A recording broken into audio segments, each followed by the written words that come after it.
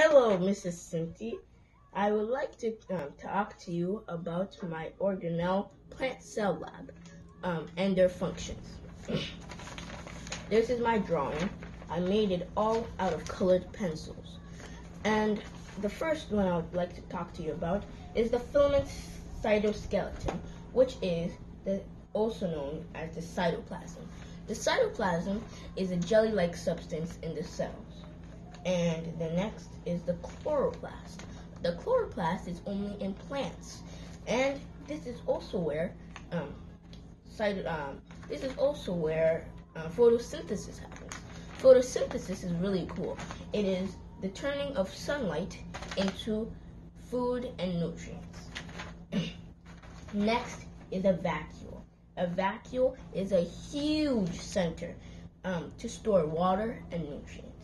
The next is a mitochondria. A mitochondria is the energy factory in the cells.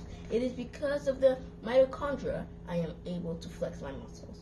The next is the Golgi apparatus. The Golgi apparatus is this one right here. It is the red one.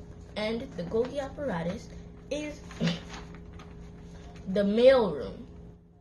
It sends packages and receives packages. Endocytosis and exocytosis. And the next is the rough ER. The rough ER is also known as the endoplasmic reticulum. There are two types of endoplasmic reticulum, the rough ER and the smooth ER. The rough ER makes protein with the help of ribosomes. We will get to there later. But the rough ER, with the help of ribosomes, will make proteins. The next is the cell wall. The cell wall is really cool. It is kind of like a protection. Imagine a wall.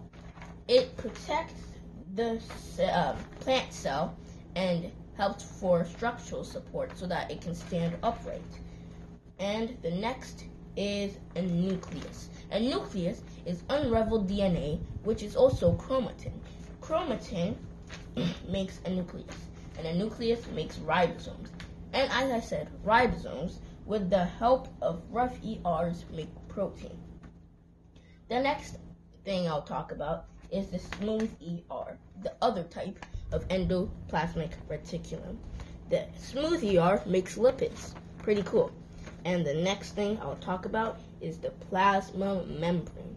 The plasma membrane is in every cell and brings toxins out and nutrients in. Thank you for everything, and this is my extra credit plant cell lab. Thank you.